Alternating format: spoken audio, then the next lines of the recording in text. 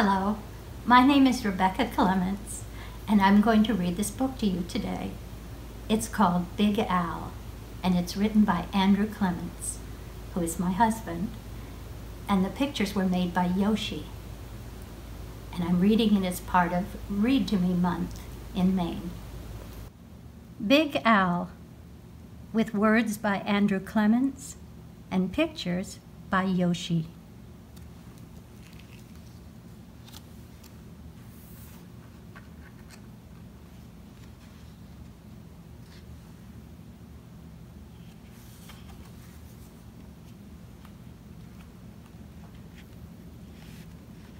For my mother, Doris Cruz Clements, A.C. Published by Picture Book Studio and Simon Schuster.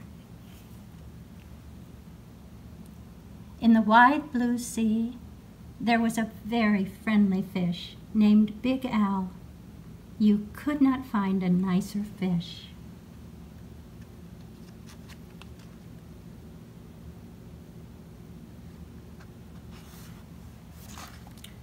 But Big Al was also very, very scary.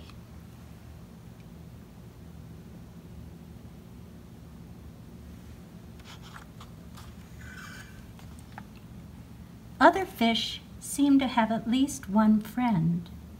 Some had many, but Big Al had none. He did not really blame the other fish. How could he expect little fish to trust a great big fish with eyes and skin and teeth like his?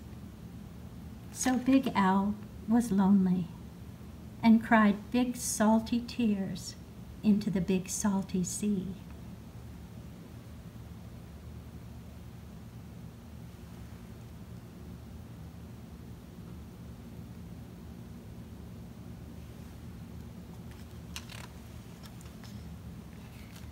Big Al really wanted friends, so he worked at it. First he tried wrapping himself up with seaweed. He thought it was a great disguise, but no one else did. Who wants to stop and talk to a floating plant that has big, sharp teeth?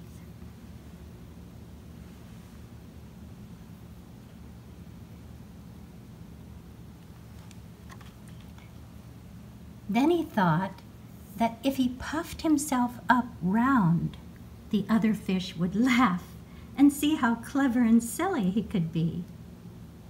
All they saw was how big he could be, and they steered clear.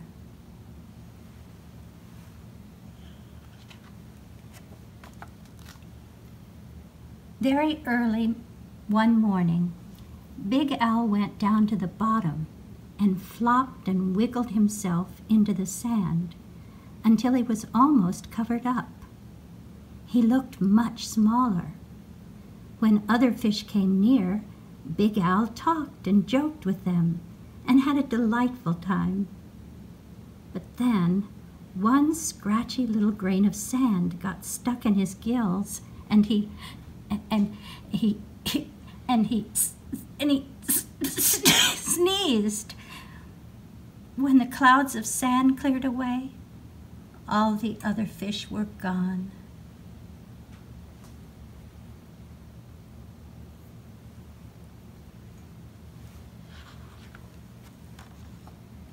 Big Al even changed his color one day, so he could look like he belonged to a school of tiny fish passing by. He bubbled along with them for a while, laughing and feeling like he was just one of the crowd. But he was so big and clumsy that when all the tiny fish darted to the left and then quickly back to the right, Big Al just plowed straight ahead. He went bumping and thumping right into the little fish. Before he could even say, "Excuse me," they were gone, and he was all alone again, sadder than ever.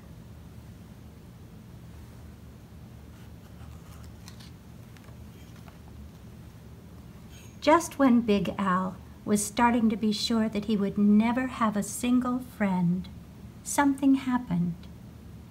He was floating along, sadly watching some of the smaller fish, and was wishing they would come closer. As he watched, a net dropped down silently from above, and in an instant they were caught.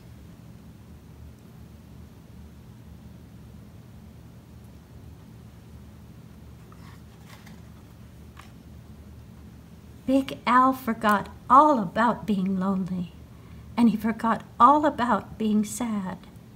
His eyes bulged out bigger and rounder than ever, and with a mighty flip of his tail, he opened his mouth and charged straight at the net. The net was strong, but Big Al was stronger. He ripped right through it, and all the little fish rushed out through the hole.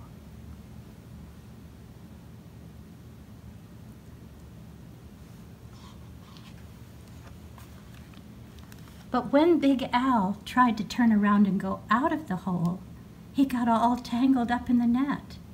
He was stuck. The net went higher and higher toward the bright surface of the sea, and the little fish watched Big Al as he disappeared above them.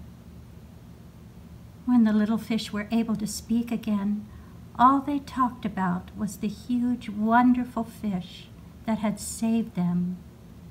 How great to be free! But what a shame that the big fellow had been captured.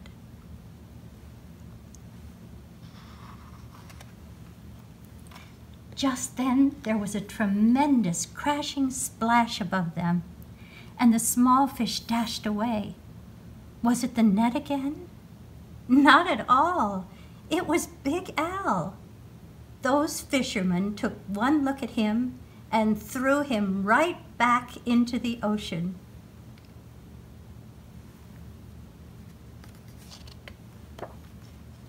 And now there is one huge, puffy, scary, fierce-looking fish in the sea who has more friends than anyone else.